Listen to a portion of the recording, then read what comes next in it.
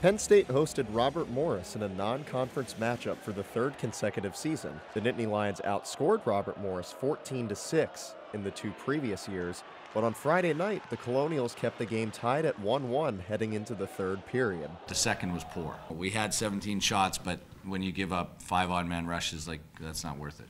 So we definitely have work to do. Penn State freshman Connor McEachern scored 2 minutes into the second period to make it 1-0, but the Colonials answered with 4 minutes left to go in the second. As the Penn State crowd grew restless, senior captain Brandon Byro delivered the game-winning goal halfway through the third period, putting him in some rare company. Brandon Byro's go-ahead goal in the third period gave him 100 points for his career. He became the 5th Nittany Lion ever to achieve that feat. I was definitely the beneficiary of a great play. I was just kind of standing there, so it was really good to see that what we worked on all week and what we harped all week really paid off. Penn State was the highest scoring team in the Big Ten last season, but even with 8 of their top 10 scorers returning this year, the Nittany Lions scored just 2 goals in their final 2 games of non-conference play. We're searching a little bit. It's not flowing for us yet, and we have some work to do. Godowski is pleased with the defensive improvement this year, but he wants to see his team sacrifice less offense.